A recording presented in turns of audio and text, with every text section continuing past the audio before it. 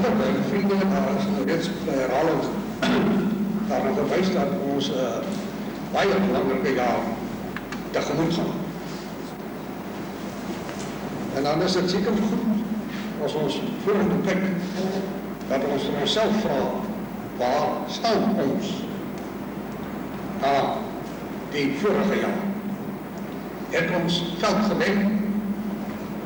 Wat is ons posisie in vergelijking met die ander partij?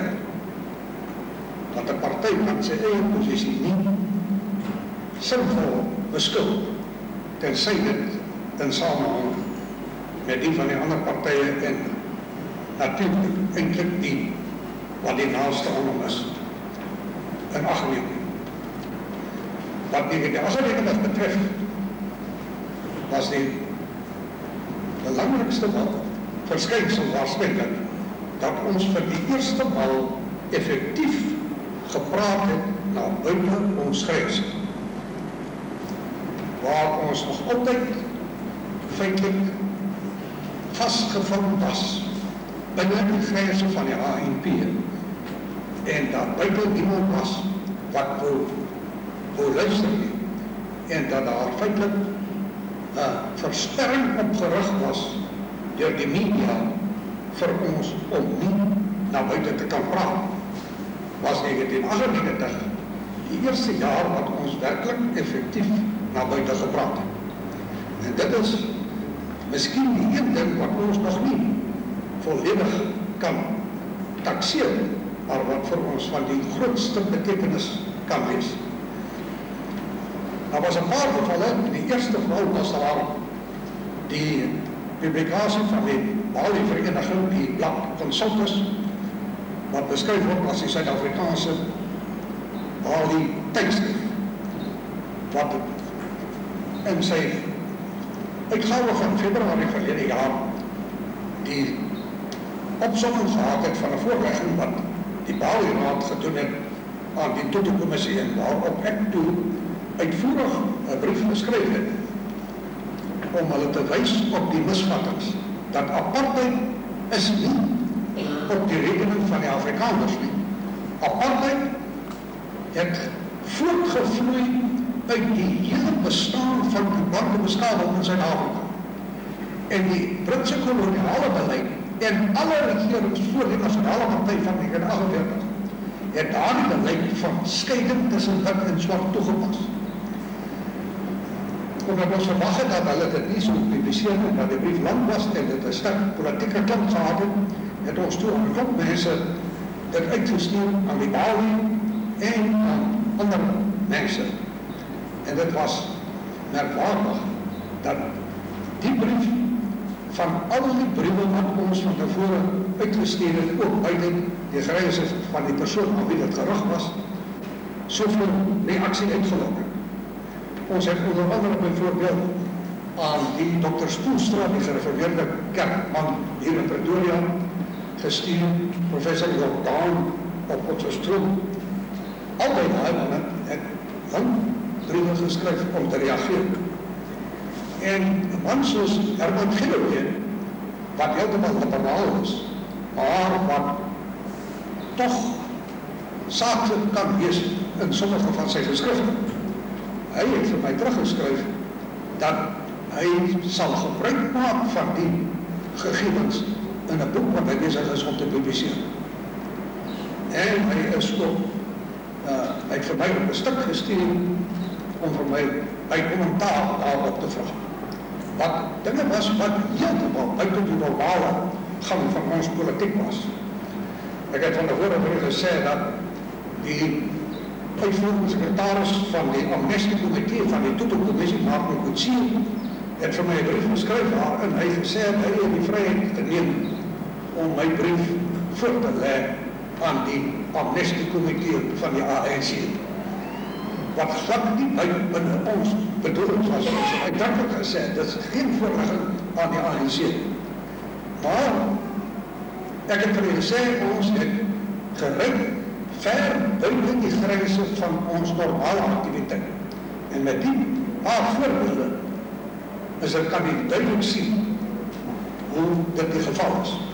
En uiteindelik het die redaksie van die Bali tydskrif, Resultus, het toe ook my brief gepubliseer, nadat hulle my gevra het om dit enigszins te verkoop, en toe het hulle die skrywer van die oorspronklike artikel, Jeremy Bolton, gevra om daarop kommentaar te lewer, en miskien is dit die beste bewys van hoe seer my brief gemaak het, as ek die beroemde kommentaar lees wat hy daarop gelewer het.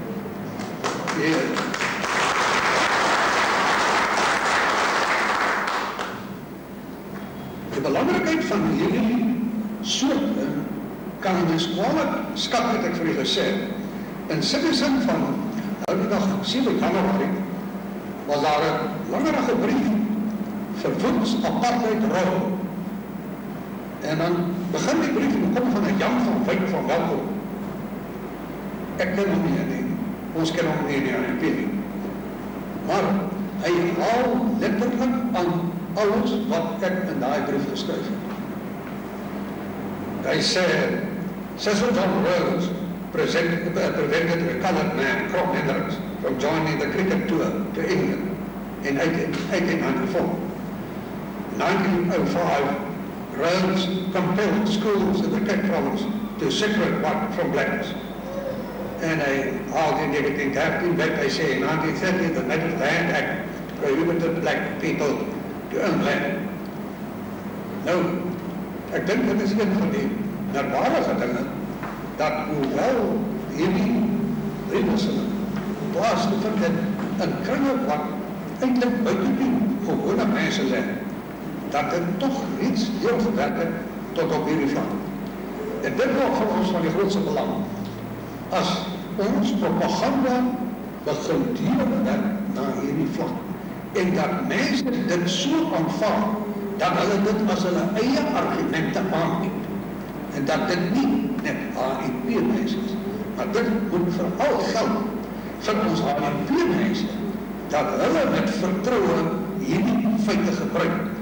Want ek moet besef, dit is vir die eerste maal in jare, in byna 'n geslag, dat hierdie argumente weer in die politiek gebring word. Dat hierdie aanklag teen die Afrikaner, dat apartheid op hulle rekening is, en dat apartheid op onreg is, dat dit die argument nou omgekeer word. Die Afrikaners is nou op die aanval. Dis nie ons wat apartheid ingebring het nie. Dit is hulle wat ons aankla wat het ingebring het. Jy moet besef, wanneer jy 'n ander aanval, moet hy op die verdediging gaan. En ons is nog nie by daai stadium dat hulle voel hulle moet verdedig, omdat het nog nie sterk genoeg deurgewerk het. Maar die mate waarin dit reeds deurgewerk het, maak het onvermydelik dat die dag aan die kom is, dat hulle op die verdediging sal moet gaan. Hoe gaan die Engelse hulle verdedig? As apartheid 'n misdaad teen die mensdom is, en hulle is die mense wat elke facet van apartheid ingebring het in Suid-Afrika. Hoe gaan hulle verdedig? En wat word dan van die verhouding van vyandskap teen die Afrikaner, op grond daarvan dat ons die auteurs van apartheid was. Daarom, vriende, as ek nou vir u sê, ons is besig om daarin te slaag om buiten ons grense te opereer, dan is dit gegrond op harde feite. Die tweede verskynsel van 1998 was dat met die oog op die herdenking van die Engelse oorlog se uitbraak, wat van baie groot betekenis gaan word van ja, het die HNP 'n onaantastbare aanspraak gemaak dat hy die voortsetter van die gees van die Bittereinders is. En dan moet jy besef, die herdenking van die Vryheidsoorlog gaan eintlik sentreer op die Bittereinders. Dit is die Bittereinders wat roem gebring het aan die Afrikaner volk. En wanneer die Afrikaners die Engelse oorlog herdenk, moet die klem val op die Bittereinders. En daar is geen ander partij onder Afrikaners wat enigszins in die verste verte ook kan aanmatig om verteenwoordiger te wees van die gees van die Bittereinders. Want nie een van hulle, toe die crisis aangebreek het, in die 60er jare, was bereid om te gaan staan waar sy voorgeslag sou verwag het om hom te kry. En as ons dus praat van die gees van die Bittereinders, dan is daar veral die 4 hoedanighede van daai reis. Die een is die moed om teen groot magte en met groot teenspoed nie die stryd te staan. Die moed, die trou aan die beginsels waarvoor die oorlog begin en gevoer is. Die vermoë om te volhard. En daarmee sal die standvastigheid in die geloof aan die reg van hulle saak. Dit is die hoedanighede wat ons van onsself opeis. En dit is die hoedanighede wat nodig is vir 'n politieke party en 'n volk in die soort situasie waarin ons bevind. En ek sê weer, ons is uitgesonderd deur die gang van die geskiedenis dat ons die tradisie en die erfenis van die Bittereinders moet verteenwoordig in hierdie nuwe vryheidsstryd waarin ons is. En daarmee baie wel gekoppel. En dit word net so verloop dat dit die HNP is wat die mondstuk van die Afrikaners geword het in ons aandring dat die Engelse van ons verskoning moet vra weens die wondade, weens die oorlogsmisdade van daardie oorlog. Nie een van die ander partye het dit gedoen nie. En daarmee weer sonder ons onsself uit as die werklike mondstuk van die Afrikaners, en laat ek maar dan sê van die Afrikaner-nasionalisten. En dit is die mense wat die geskiedenis van Suid-Afrika gemaak het. Die verwikkelings wat nou die begin van hierdie jaarfase van dit, het eintlik hier rondom die ou jaar begin. Ek het plannes met u vertel, maar dit het begin toe een Engelsman van Johannesburg geseker het, Ian Gilmore, hy op oudjaarsdag gebel het en my gevra of ek weet dat Tony Blair na Suid-Afrika toe kom. Ek het gesê, nee, ek het nog nie gehoor nie. Toe sê hy, maar hy bel my, want ek het van tevore die Engelse aangespreek oor die misdade van die oorlog en gaan ek weer iets doen. Toe sê ek, ja, beslis. Dus bly het my nou gesê. Maar later het die gesprek, ek het sy telefoonnummer afgeskryf en vir hom gesê, ek sê weer met hom skakel. Daarby het die gesprek doodgeloop. Volgende, want ek weet dit hoe is het op die voorblaai van die koerant dat die HNP gaan beswaar. Ek het die brief wat aan Tony Blair ons gaan, heb ek op die nuwe jaar geskryf, maar dat kon nie gepubliseer word. En dat was vakantie. Ek kon eerst die maandag die 4. Maar dit blyk dit, behalve as dit blyk maar die verskoning, dat die Engelsman het toen vir die media tot in Engeland gesê, ek gaan beswaar. En die gevolg was dat Tony Blair toen, nog voordat hy sy voet op die vliegtuig sit, moes hy al begin verduidelik het. Maar dit het die hele publiciteit afgegeven, wat, soos ek sê, hy kan ons toedoen.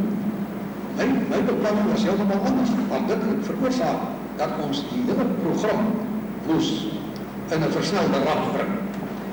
En nou weet jy dat in die Afrikaner was dat my brief gepubliseer aan Tony Blair, en ek het hom met groot graag te verwys na sy eie woorde toe hy die aanvaarding, toe hy die apologie van die Japanners aanvaard oor die behandeling van die Engelse krygsgevangenes tydens die Tweede Wêreldoorlog.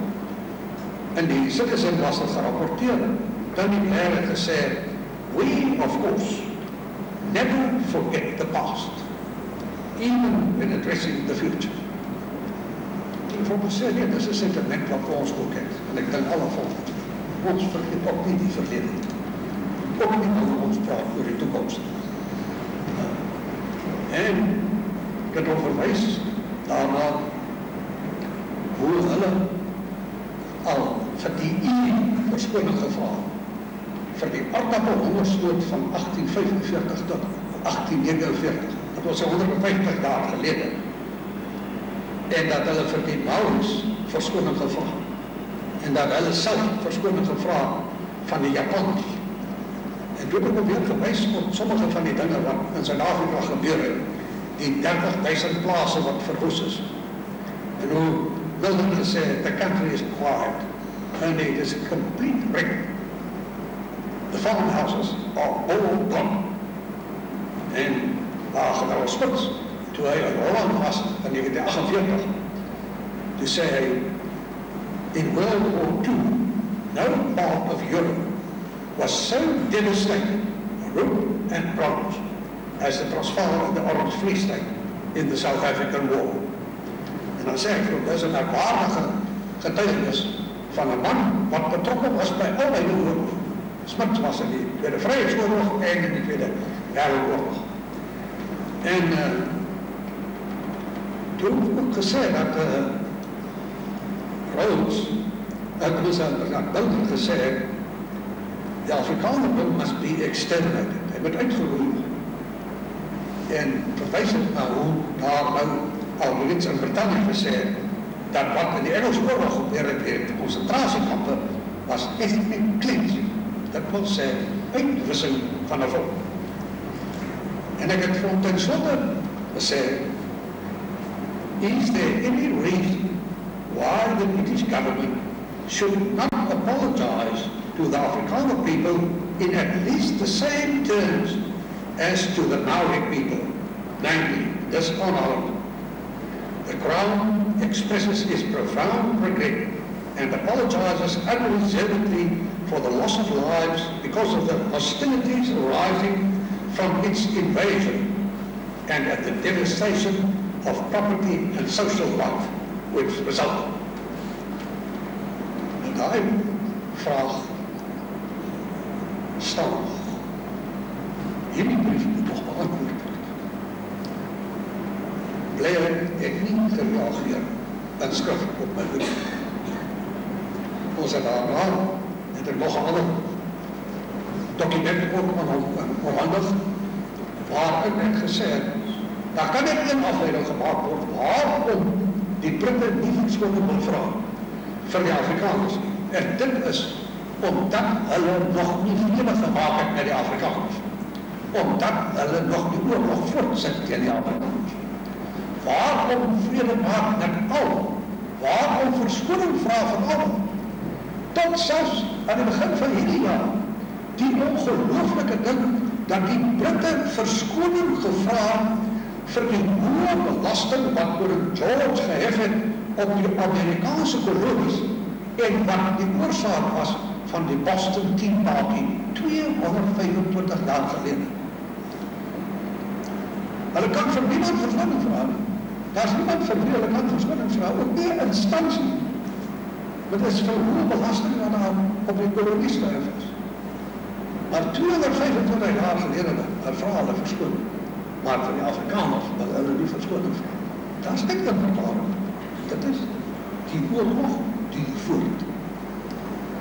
En dit is net interessant as gevolg van die publisiteit wat toegevolg het op die mededele wat ek aan daai Engelsman gemaak het. Die burger na die theater het nou net vir my dit gestuur gegee hier op die 4 Januarie. Oorlog, Blair jammer. Verbeel, dis nou die burger. Met jammer in aanhalingstekens. En dan sê hulle dat Blair het gesê hy is vervolg en hartseer oor al daardie Afrikaner, Britte, liede van die staat, militaire mense, burgers, wat hulle lewe in die oorlog gehad. Dis nou komstig, jammer, vir die Afrikaners. En dit is die diezelfde beeld. Blair is hartseer oor die boereoorlog. Het is voortberichte wat plaasgevind het as direct as gevolg van die optreden van die HNP'se kant af. En daarna was daar 'n reeks berichte. Britse regering gaan nie ekskuus vra oor die boereoorlog. Nou dit gesê is nou jammer, maar as hy gaan nie ekskuus vra. Blair se amper apologie net om kritiek te vermy. Maar dan na ons demonstrasie, Citizen het 'n groot kleurfoto geplaas op bladsy 10. As the British, we never forget HNP. En daar was 'n groot kleurfoto op. 27,927 women and children died in British camps. Met 'n dogtertjie wat het vertoon het. Op die voorblad was diezelfde dochtertje. Die Pretoria News met een grote kleurfoto van een klomp van die mensen wat daar opgestaan het op die voorblad. Daar was geen ander nieuws wat soveel prominentie gekry as die optreden van die HNP in verband met hierdie saak. En dit moet nie weet, dus met een geween en gekners van tanden van hierdie liberaliste plaasgevind. Hulle kon nie anders nie, hulle moes dit doen. Ons het hulle daartoe geforceer. Ons het hulle waarskynlik heeltemal verras met ons optrede. Want het daarna nog aangehou, die klein verwaaier en die selfvertijn wat in die Sunday Times geskryf het, Blair's apology was the ultimate insult to black South Africans. Selfs rapportse redakteur wat probeer sê, maar as hy nou verskoning vra vir die Afrikaners, dan moet hulle feitlik vir al die imperialistische dinge gaan verskoning vra. 'n brief in beeld wat sê, dit is nie Tony Blair se taak om verskoning te vra. 'n brief in beeld van Niels Roelofs, leier van die African Christian Democratic Party, wat sê, ja, maar dit moet ook vir die swartes gevra. Hier is 'n brief in Citizen apology, Afrikaners will have to wait in vain.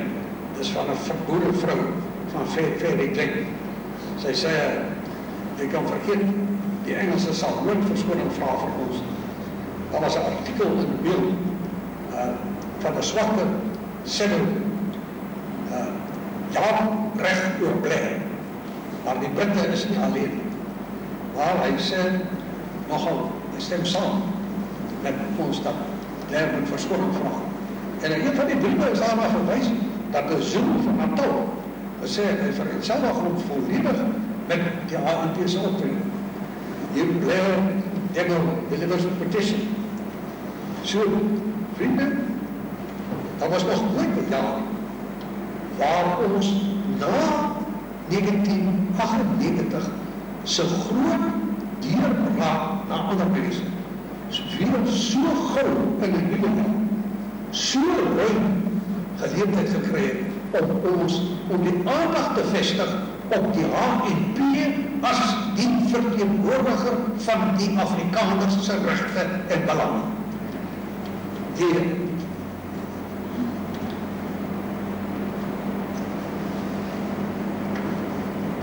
belangrikheid van hierdie optrede is ook dat ek daarin geslaag het om die dokument wat ek aan Blair oorhandig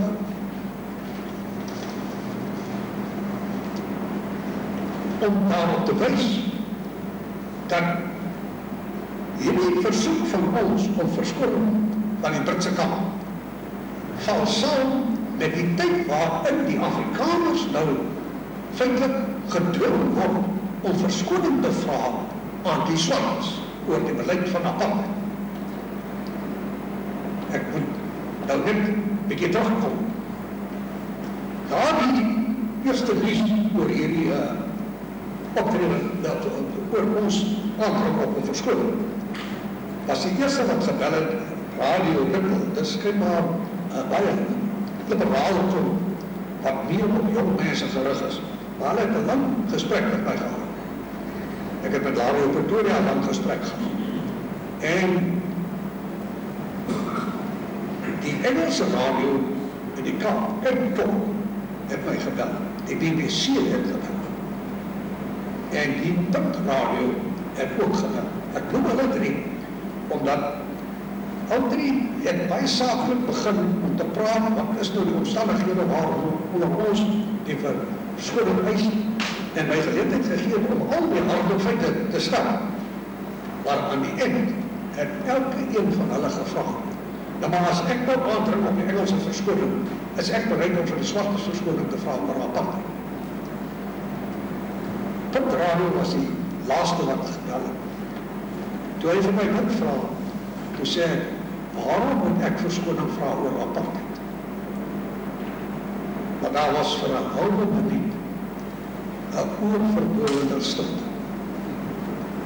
Dit was so ongemaklik.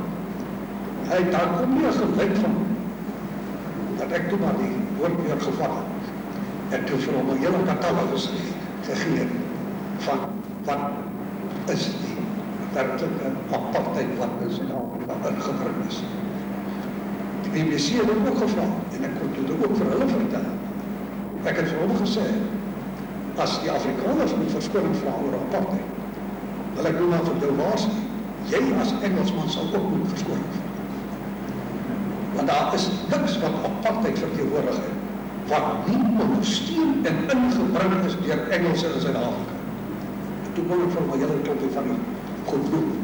En toe kon ons vir al hierdie, en vir al drie mense, afskrifte stuur van my brief wat nou in Consultus verskyn, waar daar die gegevens kortweg saamgevat. So u sien, die feit dat ons as gevolg van die Engelse oorlog dit kon koppel aan hierdie toekomst het vir ons eintlik nou 'n dubbele wins gegee. Ons is nie net die grondsstuk van die Afrikaners wat gaan oor die regte van die Afrikaner in verband met die Vryheidsoorlog, maar ook in hierdie aanval op die huidige aanval op die Afrikaners, op hulle eer in verband met die geskiedenis van die Afrikaner bewind in Suid-Afrika van 1948. So, die debat oor apartheid en die aandrang op die Afrikaners om verskoning te vra oor apartheid word nou op die beste manier gekoppel aan hierdie aandrang op verskoning van die Engelse kant. Want jy sien, as ons dit doeltreffend kan doen, dan is dit nie net dat ons onsself kan verantwoord oor apartheid nie, maar ons draai die aanval om, waar die Engelse aanval nou op ons is. Ons is die mense wat moet skuld bely, ons moet lieg oor apartheid. Plaas ons die Engelse in die beskuldigde kant, julle is die mense wat apartheid ingebring het, maar daarby is julle die mense wat die Afrikaner volk wil vermoord. En ek kan nie genoeg beklip doen vir u, om in so'n sterk offensieve posisie te kom, beteken vir 'n politieke party feitlik onberekenbaar voordeel om in alle term, want ons moet ook aanneem dat in hierdie strijd waar het gaan om apartheid, het was nie net met die Engelse te doen, maar ook die klomp verraaiers in die Afrikaanse kerk, in die Afrikaanse akademie, in die Afrikaanse sakelewe. Ons sit net met 'n groter quota van verraaiers as waar die boel doen gehad. En waar die vrede van vereniging beding is deur die Bittereinders en die verraaiers daar buiten was, is hierdie vrede van Captain Park beding deur die verraaiers, terwyl die Bittereinders daar buiten was. Dit is die waarhede wat ons weer tot ons mense sal aandag moet bring, voordat ons mense die werklikheid sal besef en op grond van die werklikheid weer hulle selfrespek sal herwin.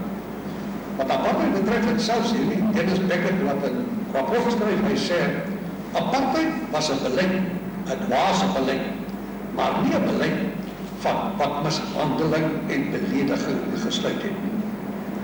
En wat nou skuldig bevind is aan baie meer sondes as wat het wel begaan. Jy sien die standpunt van die mense is onverdedigbaar. Dat selfs in die liberale kringe besef hulle, dit is so onverdedigbaar standpunt. En ons kan nie bereden dat na mate ons die argument wen oor hierdie dinge, wat die gevolge daarvan gaan wees. Hierdie mense wat so groot probeer voorgee, dat hulle al die reg aan hulle kant, wat word van hulle, wanneer hierdie argumente let deur, dat die argumente klaar gewek, daarvan bestaan geen twyfel nie. Dit is net dat dit moet deurwerk. En dit is die taak van 'n politieke party. En daar is geen ander party wat ons kan doen nie. Dit is net die HNP. So, wanneer u die geringste die gevoel gee dat waarmee ons besig is nie besig om veld te wen in Suid-Afrika. Die feit is dat afgesien van die directe publiciteit rondom ons aksie, is daar die ander getuienis wat inslaan in byvoorbeeld Koerant. Op die 19 Desember was daar 'n brief en beeld van 'n wegwystemmer van Centurion. Hy sê aan die einde van sy brief, sê my, wat het hy kan hulle sien wie dit is, of Tony Leeuw, of Martinus van Schaapwijk, of Roel Meyer, of Constant van Jong, of Ferry Hartzenberg, 6 September 1966 gedoen, om te verhoeden dat die communistische ANC oorneem. En dan sê hy, stuur vir my 'n lysie, dan laat ek weet wat ek en Jaap Marais gedoen het. En dan kyk ons, wie is die ernstigste anti-ANC? Nou, mens weet nie wie dit is nie.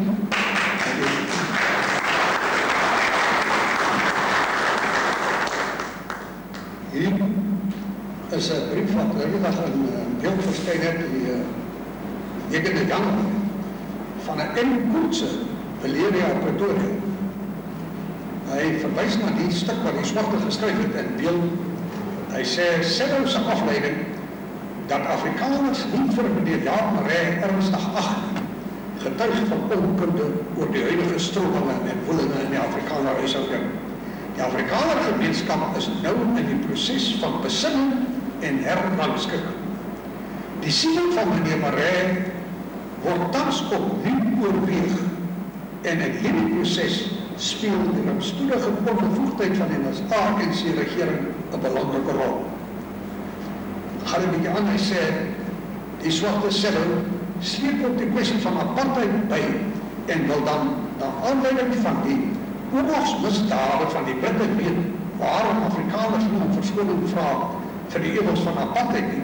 Eerstens is die analogie tussen die gruwels van die Britte en die apartheid totaal onvanpas. Tweedens voldoen apartheid eenvoudig nie aan die definisie van vereistes van die sogenaamde misdaad teen die mensdom nie. Derdens sterf daar tans meer mense as ooit onder apartheid. Vierdens het swartes in Afrika nog altyd na Suid-Afrika gestroom. Laastens kan swart mense verskoning vra vir die gruwels gepleeg teenoor hulle eie mense. Nou, jy sien, dat beeld die brief publiseer is waarskynlik al iets van groot betekenis. En 'n mens moet daaruit aflei dat hy kry soveel briewe in hierdie taal dat hy nou verplig raak om af en toe een te publiseer. Maar, soos ek al van tevore vroeg gesê, by die SAUK het hulle vroeger gereken dat as jy een oproep kry van goedkeuring of afkeuring, dan verteenwoordig dit 1000 mense. Die Citizen was daar 2 dae gelede 'n brief van die meneer Aston wat dikwels in Citizen skryf, waarin hy heeltemal fictief my en Robert van Tonder gelijk maak, omdat ons dan albei aandring dat daar moet vergoeding betaal word vir die skade van die Engelse oorlog. Ek het net terloop daar in 'n vraag beantwoord, maar daar sê hy dat Jaap Marais, 'n astute politician, hy kan die leier word van die mense van die buitenparlementêre gelede. En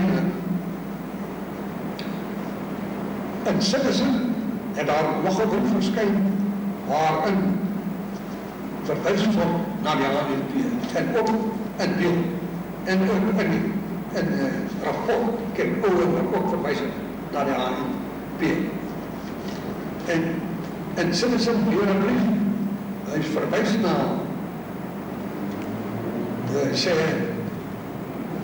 the CP and the new National Party are washed up, to use the American description, and merely striving for a lick at the grave. The Freedom Front was never anything else but a home for political opportunists. Nou, dis 'n Engelsman wat skryf dat die KP en die Vryheidsfront heeltemal afskryf. I said the HNP has stuck to its guns for 30 years and forecast the present disastrous state of affairs in 1969. Dit is die enigste party, blanke party, waarom hy iets gunstig sê. So, vriende, as ons moet kyk na die ontwikkeling in die politiek vanaf verlede jaar, maar vooral van vroeger vanjaar, dan is het baie duidelik dat daar is net een rigting waarin daar 'n gunstige beweging is. Dit is in die rigting van die HNP. Die ander partye het, as hulle nie tot stilstand gekom het nie, is hulle besig om agteruit te gaan. In die jongste Afrikaner is daar 'n berig oor die boek van professor Jaap Stein oor van Wyk Lou.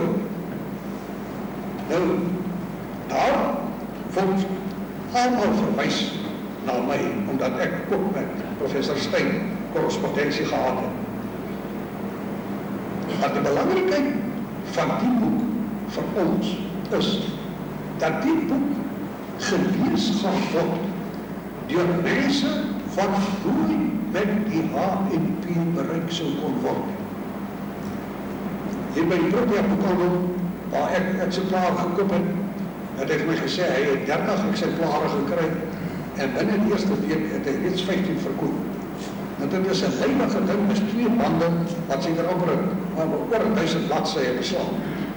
Maar op dat Lou so 'n belangrike literêre figuur was, en buite die literêre kringe 'n baie hoë aansien gehad het as Afrikaner denker en 'n man wat hom uitgelaat het in sy essays oor byna alle aspekte van die samelewing.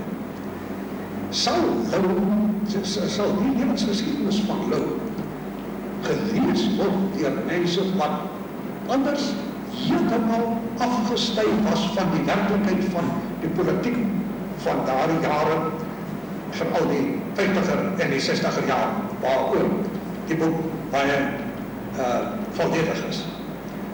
Nou in die verwysing na my, sê hy heeltemal, en dit is die merkwaardige geval, professor Stein het glad nie nodig gehad om dit te sê, want het gaan oor Lou, en hy bring my by oor wat ek nou ook oor Lou te sê gehad het. Maar heeltemal buite verband sê hy, en die Herstigte het vermeld dat 'n persleier gesê het dat verwoed beskou Jaap Marais as sy beste elfie. Nou dit het niks met Lou se lewensgeskiedenis te doen.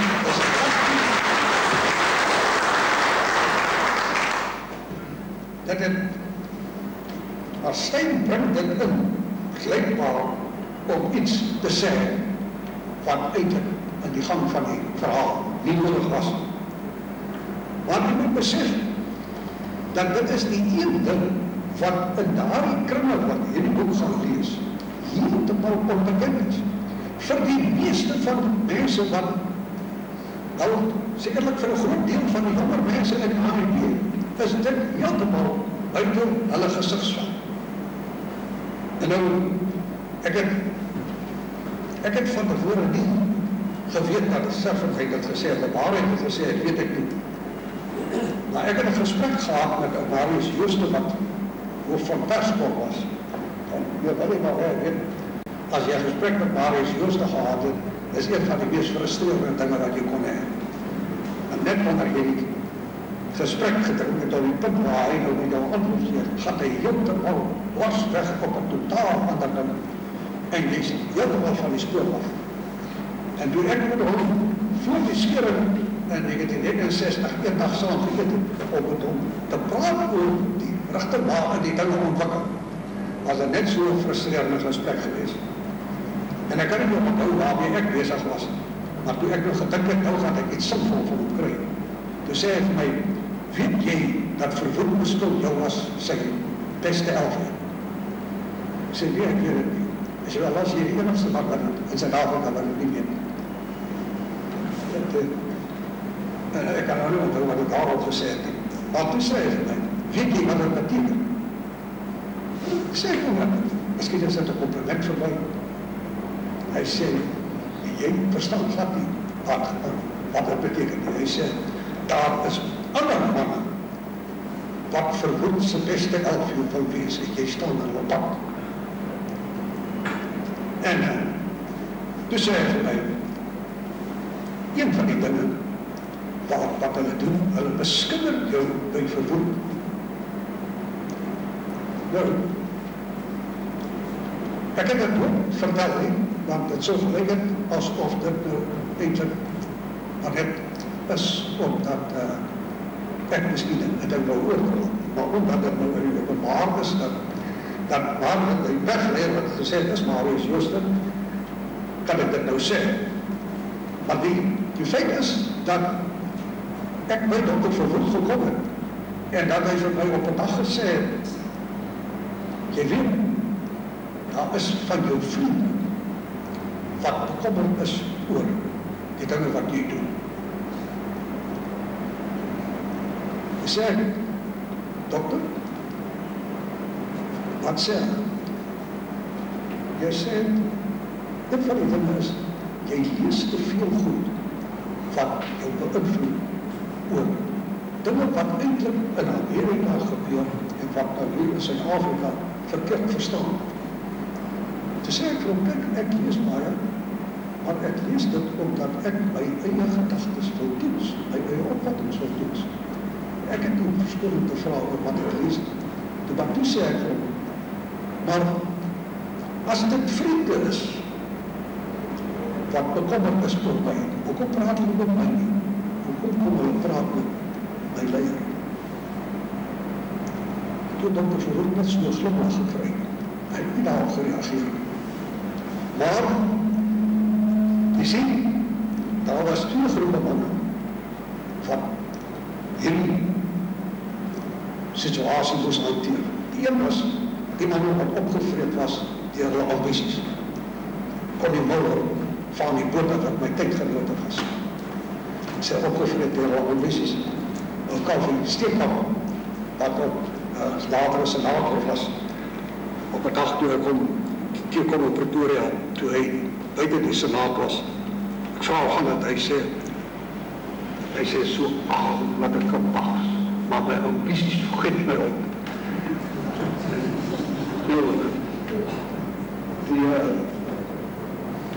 Daai manne wat my tydgenote was, is hulle wat my Marius Jooste sê, wat my beskou het, dat ek in hulle pad staan. Want, jy sien, dat is die eenvoudigheid, dat wanneer daar in die parlement was, soveel van hulle wat 'n bietjie begaafdheid het, dink net in terme van sy bevolking. En hy dink net in terme van wat gaan gebeur as daar 'n opvolger is. En dit is die mense wat allemaal sien as hoofdelijk op de mense wat in sy pad was. Maar dat was nie tweede goed. En ek probeer wat vir u sê, die mense is wat mense bestaan. Die tweede goed was die oorman, John Foster en Theodore wat geaspireer het van leier te word. Maar dit sou afhang hoe lang lewe Dr. Verwoerd. As Dr. Verwoerd nog 5 jaar later lang moes lewe, sou die situasie ontstaan het, dat net soos toe Dr. Verwoerd vir Stryd opgevolg het, was hy een junior gewees. Die seniors was C.R. Swart en Dunners, maar die caucus het die jonger man gekies, hoe het behoorlijk. En dieselfde soort situasie sou ontstaan het, as Dr. Verwoerd nog 5 of 6 jaar aangebleid het, en daar dan een opvolger aangewys moes word, dan was Foster en Peter Boda in een ouder gaar, en dan sou die jonger man die mense wees, wat waarskynlik voorkeur sou gekry. En ek het geen twyfel dat John Foster een van die manne is, wat, soos Dr. Verwoerd gesê het, 'n vriend van my, wat nou kom stories aandraal het by Dr. Verwoerd. Dit was sy methode geweest. Maar ek wil vir u hierdie doen, om vir u 'n bietjie agtergrond te gee oor wat daar in Van Wyklou se boek staan, en wat ek vir u gesê het, baie groot betekenis vir ons kan hê, omdat ons daarmee uitreik tot mense wat ons andersins nooit sou op een of ander manier kon geraak het.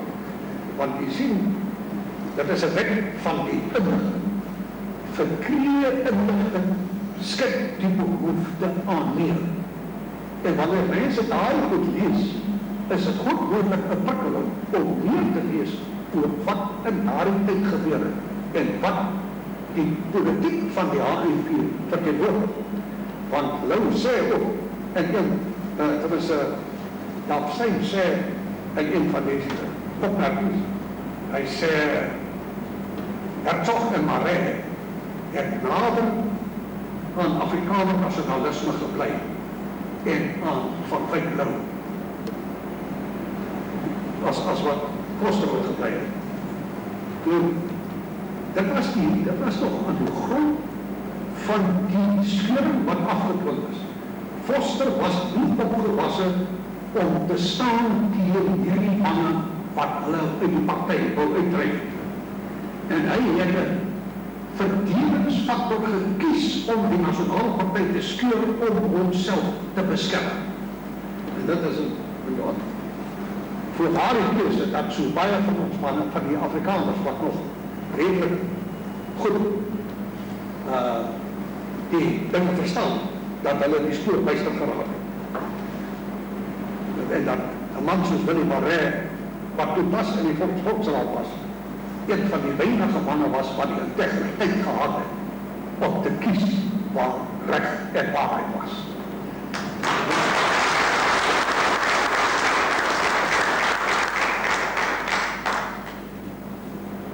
Vir die wat jonger is daar is al vertikkels verwys daarna dat in skool gesê die HNP moet uitgewis en vernietig word. Maar hier is ook interessant, die 10de April 1970 het die Afrikaner 'n berig gehad oor wat meneer Herman Martens roep, ek dink dat dit iets met jou persoonlik te doen nie. Herman Martens het 'n toespraak gehou hier op Ryting en hy het gesê, dis nou die amptelike beleid van die Foster-party om ondersteuners van die HNP uit die Afrikaanse kerke, die rapportreiers en ander Afrikaner organisasies bedryf. Hy sê, die Martens het gesê, is nie meer bereid om in liggame soos kerkraad en rapportreiers saam met die ondersteuners van die HNP te sit. En meneer Heer van As het opgestaan en meneer Martens gevra, is dit nou amptelike beleid van die Foster-party? En Martens het bevestigend geantwoord, Die van as het toe gevra of meneer Martens bereid is om saam met Sappe in dieselfde kerk te sit. Meneer Martens, ja, hoewel hulle dom is hulle eerlike mense. Meneer van As, hoe behoog nie dan om nie saam met HNP mense in dieselfde kerk te sit? Gaan nie hulle uitdryf uit die kerk? Meneer Martens, ons gaan die HNP vernietig. Geen ander party het ooit gekwalifiseer om deur die nasionale party vernietig te word. Ja, die HNP is vernietig word. En nou laat hy nou vir u weer sê, vir die van u wat jonger is, dit was die groot toets gewees, of hulle die HNP kan vernietig. As die HNP vernietig sou word, sou daar nooit 'n opstand onder Afrikaners gewees het teen die verraad wat op hulle afgetrek is. Daar sou geen KP gewees het. As die HNP vernietig was, sou dit die finale antwoord gewees het. Julle sien, enige verzet teen die nasionale party is gedoen tot vernietiging. En dit was die groot prestasie dat ons staande gebly het teen al hierdie vernietigingspogings wat daar was. En is dit nie ironies dat terwyl die strewe was om die HNP te vernietig, is die mense wat hom wil vernietig, nou besig om hulle self te vernietig. Die nasionale party, en dit terwyl die HNP op die opgang is, het die nasionale party nou selfs afskeid geneem van homself. Hy wil nou nie 'n nasionale party wees nie. Hy wil nou die nuwe nasionale party wees. Ek het gesê in 'n verklaring, o ja, hulle doen ons ook om hulle naam te verander. En jy net kyk tot die 28ste Desember gaan om beswaar te maak. Ek het gesê, dit is amper net so daai Engelse wat gereken het as jy op Oudjaarsdag Transvaal inval, met die Jameson inval, dan sal al die boere dronk lê. En op die 28ste moes jy beswaar het. So daar waarskynlik geen beswaar ingekom nie, maar ek het gesê, die nasionale party wil nou met 'n bombwappies voor die regbank van die geskiedenis verskyn. Dis omtrent die rede waarom hy en hy wil 'n kortbroek aantrek van sy verskimmeldheid en verskroppelheid te probeer aandag aftrek. Maar die feit is, die party kan nog nie afstand doen van nasionaal nie, want dit is die een ding wat hom nog aan sy verlede koppel. Maar dit sal die volgende stadium wees. Die nasionale party kan nie voortbestaan nie. En dit is die blok aan sy vier, dat hy sê die beleid van die nasionale party verloor en verraai, maar nou nog die naam nasionaal met hom wil saamkom. Kom die wonder, ek in die dagbestuur van die KP in 1983 gesê, die HNP moet vernietig. Dieselfde woorde as wat die nasionale party gesê. En net soos dat die nasionale party besig is met selfvernietiging, is die KP nou ook besig met selfvernietiging. Die KP kan nie voortbestaan, hy kan nie op die verkiesing deelneem op sy eie nie, en nou het hy vir hom ook op verbonding geskik, die Afrikaner eenheidsbeweging. En ek het in 'n brief in hierdie jongste uitgawe van die Afrikaner daarna verwys, hoe byna ongelooflik sal dit 6-agtige politiek daarin geskryf word. Hy wil sê, by een van die doelstellings, die vryheid, selfstandigheid en eie identiteit van die Afrikaner volk op alle lewensterreine. Nou as jy vryheid het, ek nie nodig gesê, jy wil nog selfstandigheid ook hê. As jy vryheid het, en moet jy selfstandigheid. So dis heeltemal verborg om selfstandigheid daar by te bring. Maar dan gaan we verder, hulle sê, hulle steef ook na die selfbeskikkingsreg van die Afrikaner volk. Nou as jy vryheid het, wat wil jy nou maak met selfbeskikking? Maar dan, heeltemal in stryd daarmee, sê hulle streef na die skepping van 'n gedisciplineerde demokrasie, waarin diskriminasie teen die Afrikaner volk uitgeskakel is. Nou as jy vry is, en jy selfstandig, en jy selfbeskikkingsreg, dan kan jy nie ingeweef wees in 'n stelsel waar daar teen jou gediskrimineer word, want dan is jy vry van alle reg. Maar hulle, dis kampsig gestrewe na vryheid, maar hulle wil nog deel van die demokrasie bly, en binne die demokrasie wil daar net te stel dat daar nie teen die Afrikaners gediskrimineer kan word. Jy sien, dit is, ek sê, dit is standaard 6 politiek, dit is miskien standaard 3 politiek. En bewys net die totale onbeholpenheid van hierdie mense. Nou, die HNP het van die begin af gesê, ons moet met die mense niks te doen hê. En dis nou mekaar buiten, dat die alliansies wat daar gevorm wil word, sal niks van kom. Die enigste wat nog enige potentiaal het om iets van te kom, is dat hierdie AEB saam met Louis gaan. Daar was nou die dag nog weer die bericht dat die KP praat met Louis. En jy moet nie weet, Louis ken net eente, dis eie belang.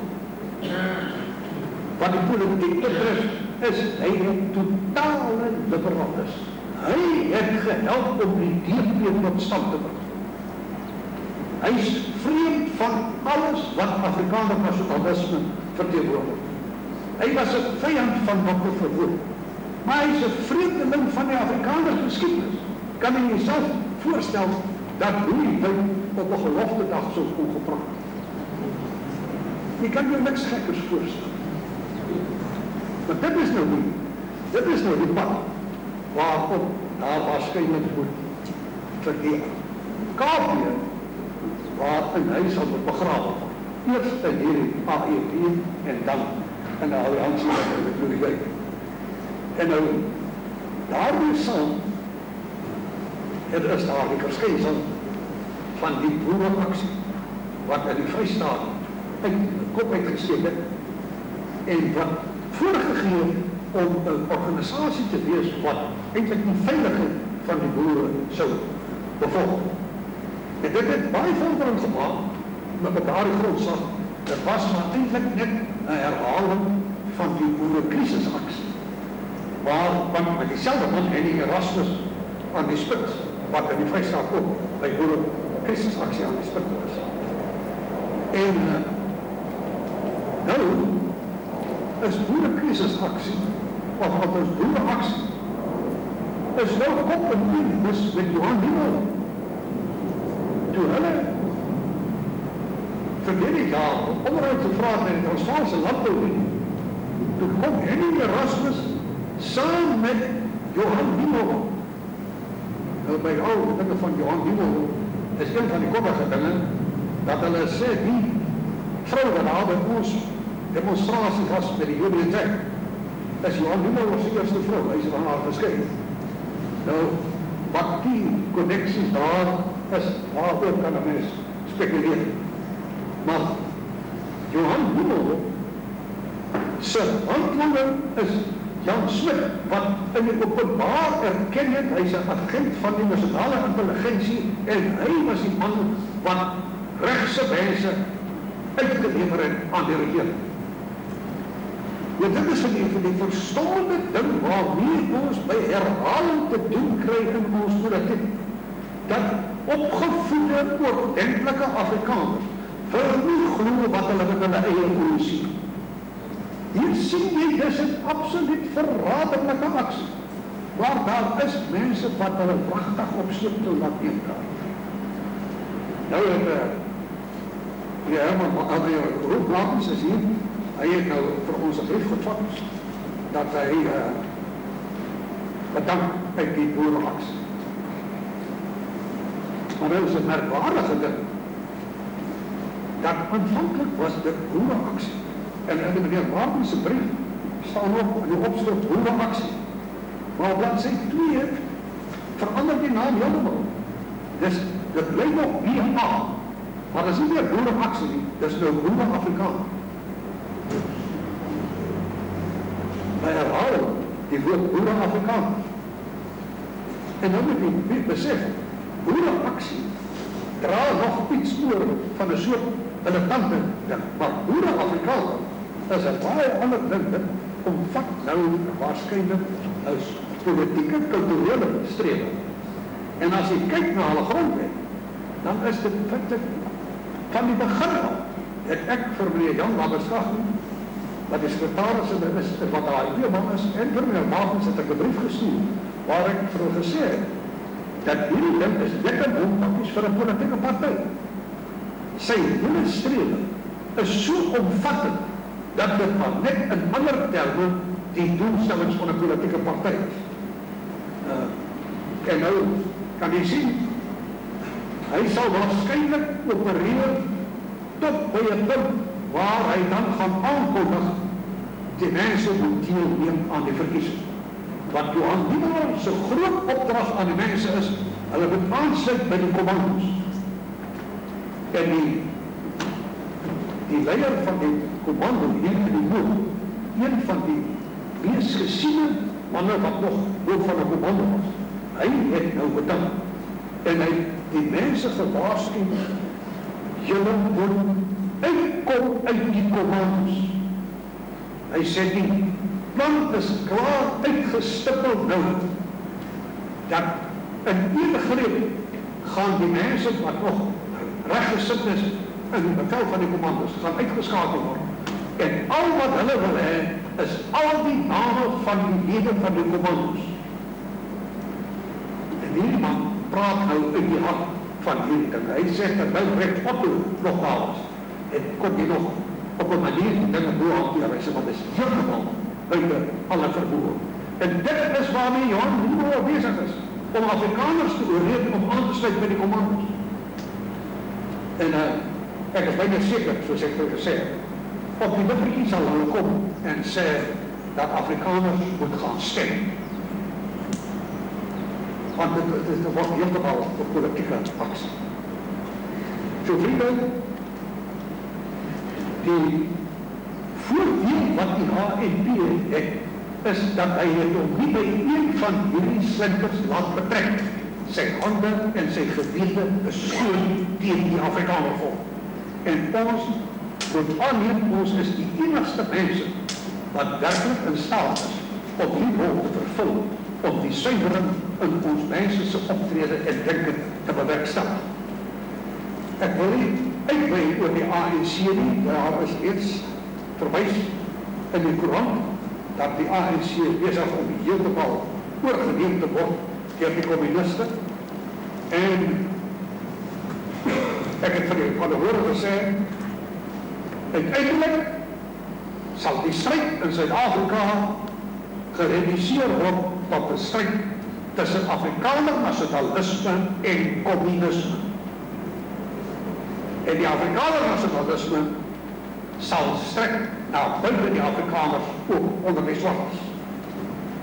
En by al hierdie propaganda gedruis oor die globalisering van die wêreld is daar aanhoudend die berichte van die opwelling van nasionalisme teen hierdie gedagtes van groter eenhede wat moet opgaan, waar die kleiner eenhede moet opgaan. En selfs by die Maoris is daar nou aandrang dat hulle eie staat moet hê. En een van die ongelooflike dinge is dat die Afrikaanse kerk in Nieu-Seeland is ten gunste daarvan dat die Maoris met hulle eie staat kry. So as daar selfbekering gedoen kan word, dan kan jy besef wat is die potensiaal. Vriende, as ek sê ons moet besef, uiteindelik is dit die botsing. En selfs professor Herstigte wat gesê het, die volgende ontwikkeling gaan wees die opkomst van die etniese groepe. Hulle gaan die politieke debat oorheers. En nou moet jy besef, as ons praat oor die nasionalisme, weer eens, daar is net een party wat met reg aanspraak kan maak dat hy verteenwoordiger van die Afrikaner nasionalisme is. Dit is die HNP. Ons is die enigste party wat ons gebonde ag aan die hele geskiedenis van die Afrikaner volk. Ons skrik nie vir die verbyte oor apartheid en Dr. Verwoerd ons staan by ons helderdom. Ons tree op in belang van ons helderdom. Ons is die mense wat ons beroep op vaderland, volkskap, vryheid, die wekwoorde van die nasionalisme. Ons beset die hele terrein van die nasionalisme. Niemand kan ons daar verdruk. En daar, vir ons in hierdie jaar, wat voorwerk, moet ons besef, ons is in opwaartse gang. Dus onbetwistbaar. En die eis wat ons aan onsself moet stel is dat daardie opgang moet voortgesit word. Ons is op 'n basis waar daar net eenvoudig niks is wat ons kan verhoor, mits ons van ons kan hou. Ook soos die Bittereinders, die moed, die vertroue en die verboden tot volharding. En vriende, daarbij net soos die Bittereinders nie bang te wees om die vyand aan te val, maar die vyand ook goed te ken en te weet wie hy is. Jy die kennis nodig en al daardie dinge is binne die HNP. Ek het van tevore gesê, om aan te val is waarskynlik een van die belangrike dinge. Hier is 'n spreekwoord van 'n boek oor Napoleon, waar sê Napoleon het gesê, soldiers' mental and physical powers are much greater on attack than in defense. As 'n soldaat op die aanval is, dan is sy geestelike en fisieke vermoë baie sterk as wanneer hy op die verdediging is. En ook jy moet weet, ons is vir jare lang op die verdediging gewees, omdat ons vals beskuldig was en ons nie die verhoor gehad het om daai beskuldiging van ons af te gooi. Vir die eerste maal is ons nou werklik in staat om op die aanval te gaan. En die ander mense het nie verweer om hulle self te verdedig. Dus as daar een vet is waaraan ons gebind is, dan is dit ons moet besef, stryd noodsaak aanval. En die kan net aanval as die werklik oortuig is van die reg van jou saak en wanneer jy die moed het om die vyand teen te gaan. En ons op het. As hy dit nog vir my gevra, maar hoekom val ons nie die oorlog? Sê ek, man, as jy in die oorlog is, dan skiet jy nie op die mense wat daar ver agter verskuil sit nie. Jy veg eers teen die voedsoldaten wat jy besig is om jou te vernietig. En ons eerste stryd is teen hierdie verwaaiers van die Afrikaners. Die KP, die Vryheidsfront, die Nasionale Party, dis die beskermers van ons werklike vyande. Dis hulle wat tussen ons en die kommuniste sit. En daarom, ons sal moet besef, as ons die opgang behandeld wat ons nou het, sal ons moet uitgaan en gaan aanval op hierdie fronte van die KP, die Vryheidsfront en die Nasionale Party. As daar mense is soos hierdie koetse wat sê, mense is nou bezig om hulle hele politiek te heroorweeg en dat hulle kyk heeltemal met die behoor na die HNP. Dan moet die aanneem, dit is wat bezig te gebeur. En ons moet dit uitgaan, ons moet op die aanval gaan. Ons moet vir die mense gaan sê, wat het geword van die oplossings van hierdie mense? Die vryheid van die volksstaat, die Nasionale Party se machtsdele, die KP se rol wat hy gespeel het, hy is die wenkpartij. En nou is hy bezig om op te doen. Dit is net die HNP wat vertrouw kan word. Ek het nou die dag in die winkel gewees, waar 3 swakkers aankom, en middelsteen wat blijkbaar die leier was, toe die meisie toe sê, dit is wat Jaap Marais. Ek sê ja. Hy sê, werk jou partij nog? Ek sê ja. Hy sê, jy moet nooit opbouw nie, want jy is die enigste mense wat ons kan vertrouw. Maar hy sê dit met een, bijna door een menspreker daar die hele winkel daar. Hier. Nou nie dat ek wil hê, dat ek moet nou naar die locaties toe gaan. Maar, vriende, ons moet besef, en hierdie strijd het reeds baie gegaan. Daarin is miljoene rande geld besteed. Maar daar is ontzettende opofferings gemaakt deur mense wat vandag nie meer met ons is. Wat dit moontlik gemaak het dat ons nou in hierdie stadium is waar ons in opgang is en waar ons heeltemal duidelik geïdentifiseer is as die enigste mense wat werklik die Afrikaner belange kan verteenwoordig. Ons is ook en daardie mense wat voor ons was en wat dit vir ons moontlik gemaak is ons in skuld. Ons skuld dit aan hulle om nou te gee wat van ons gevra word. Nie net hierdie mense van die HNP, maar ook verder terug. Die mense, die Bittereinders van die Vryheidsoorlog, die oorlog, die vrouwen en kinders wat gesterf het, die geslagte wat gestry het daarna om Suid-Afrika vry te gaan. Die HNP is nou die partij wat daar erfenis het en wat daar die skuld moet betaal. En vir ons voortgang, nou is daar net een oproep. Ons is in verzet. Ons is in verzet teen die onrecht wat ons volk aangedoen is.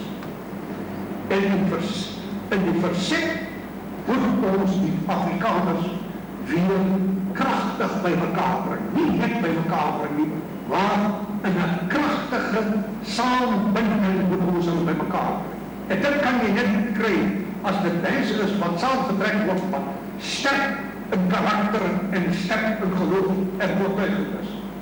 Dit is wat die HNP so onmiddelike taak is. Ons is nie gerig op die massas om nou ons saam te sleep nie. Ons is gerig op daardie Afrikaners wat plig en eer en trou aan hulle volk, die hoogste ag, en wat bereid is om op te offer vir die saak waarin ons staan.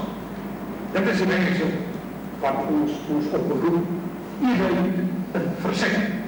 En alleen as ons sterk eenheid en 'n sterk besef van verzet, sal jy enigstens in staat word om deel verzet weer op vryheid te kry. Dat is die twee fases. Eenheid in verzet, vryheid deel verzet.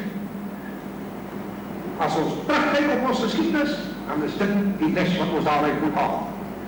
En net soos in die geskiedenis, waar mense aanvanklik gesukkel het om uit die besef van vernedering en nederlaag te kom, naarmate die besef van die onrecht sterk posvat, naarmate die verzet groei, naarmate groei die vermoë om op te tree, om weer terug te vat wat ons volk toekom.